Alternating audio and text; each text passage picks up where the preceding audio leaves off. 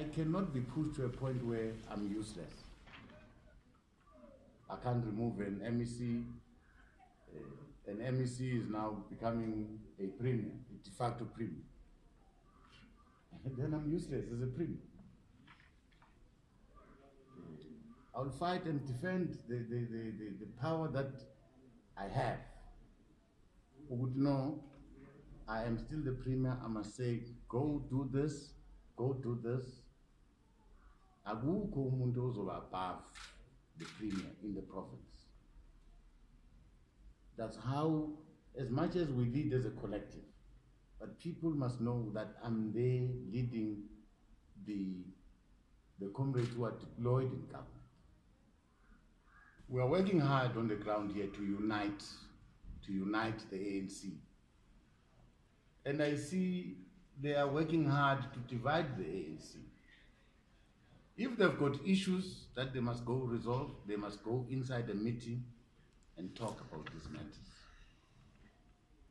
It's not interesting to hear them differing in public. Doesn't make us good. Doesn't. Going to 2017, we've made our views known that we're going to support a united ANC. We're not supporting any faction. So our comment here is not a factional comment. It's the way how things should happen. We're not going to be factional. Be a faction. Because that has killed the ANC.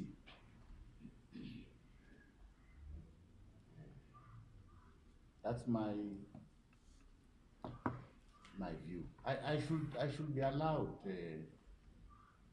If I see a certain MEC is not working, I should be allowed to release that MEC.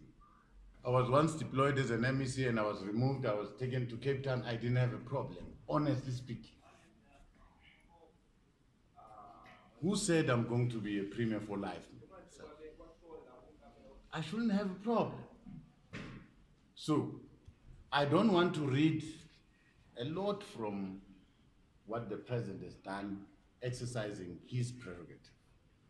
And remember, the president has got a responsibility to run this country. And he cannot fail the people of this country. I've got a responsibility to run this province. I can't blame that MEC and that MEC. I must act. To get things to be done, I must act. So, I can hear the SG is talking to say, yeah, I know he has just told us. I can hear the Deputy President speaking. They must remember, they are not presidents. He is Deputy President, he is SG. There's only one president. I don't know whether they want to exercise the same powers that the president has. No. And it's quite an ill discipline that people will go out and talk that I differ with the president. No. That is ill discipline. You can't hang your dirty linens out there. What are you trying to, whom are you trying to appease? It's incorrect.